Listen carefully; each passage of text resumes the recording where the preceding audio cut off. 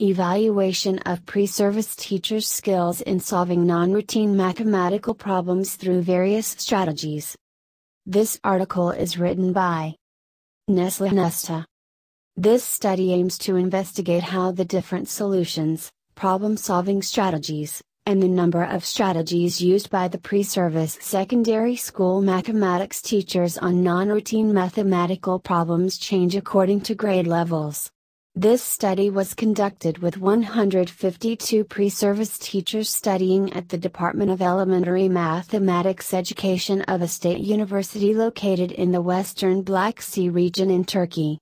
The purposeful sampling method was used to select the participants.